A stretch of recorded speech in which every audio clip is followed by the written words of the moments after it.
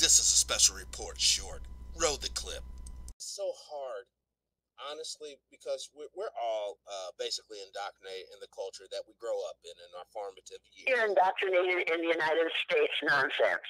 Yes, yes. It has nothing. There are many different cultures in the United States, but there's only one nonsense, and it's the nonsense of racism.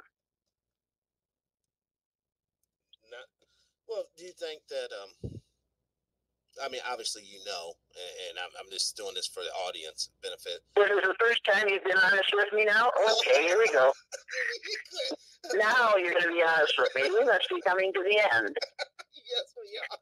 But you know, the origins of race, real quick, could you please describe to, the young people the origins of racist like what year did it become a thing?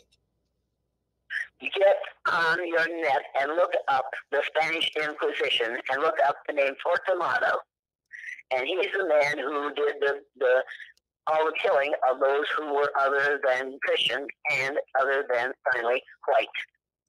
You need to read about the Spanish Inquisition and how at that point there weren't enough, when they came to this country, there weren't enough people that they couldn't kill Jews because there weren't enough of them. So they turned on people of color because they couldn't tell what your religion was by looking at you, but they could tell what your skin color was. So instead of just killing Jews, they killed people of different colors. You need to look that up, and you need to read it, and then you need to write down several statements about that and pin it to your bedroom walls or on your ceiling of your bedroom so that you can, when you wake up in the morning, you look up there and it says, there's only one race, the human race, and I'm a member of it.